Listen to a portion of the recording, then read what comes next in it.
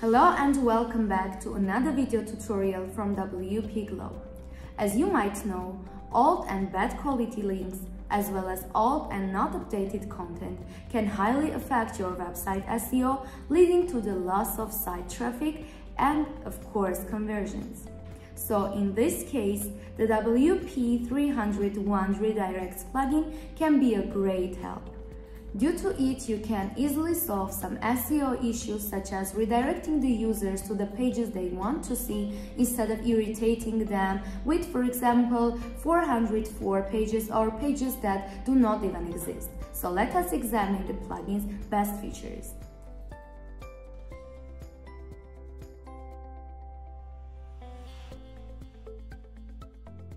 So now we are on the plugin's official website, and to explain, this plugin helps us to control the links and pages.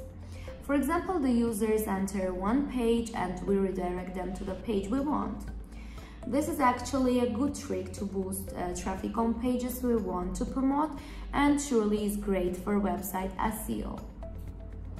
So on the first page, you may notice the plugin's best features. For example, if there is a default 404 page on our website, then we can easily redirect the users to the page we want by utilizing the appropriate settings. And this refers to not only 404 pages. The same can be done in the case that the users enter different other pages. We can redirect them to the page we want, as well as we can track the user's activity and particularly what time they entered a certain page and where they were redirected. So now let's go to the plugin's dashboard to learn its features more thoroughly. The plugin is located in the settings sub-menu. That means when we install and activate it, the plugin appears here. So I have prepared the test page before. So when entering this page, the users will be redirected to the mentioned page. Let's see the action on our test website. And when we click to enter this page, we will be redirected to the page we have set in the plugin's dashboard redirect to section. So moving forward, let's discuss another example.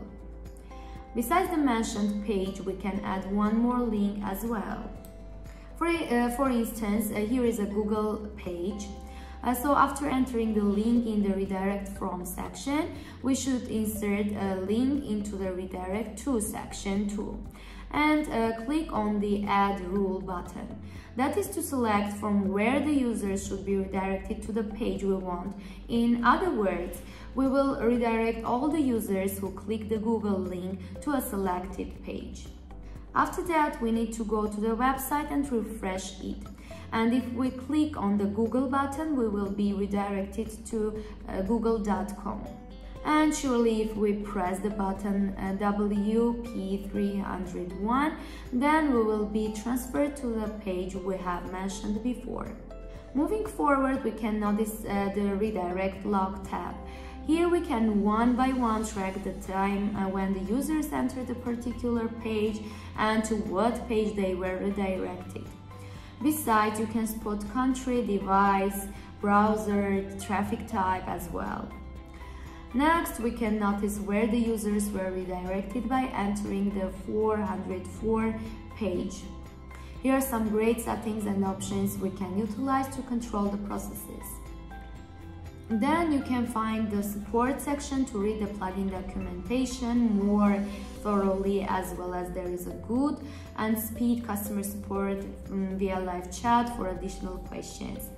And after all, let's enter the link and then examine the redirect log.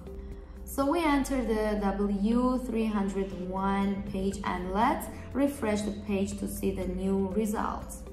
As you may notice, here are the appeared details such as date and time, URL, from where we have been redirected and been sent to, as well as the refer, our location and IP, and user agent.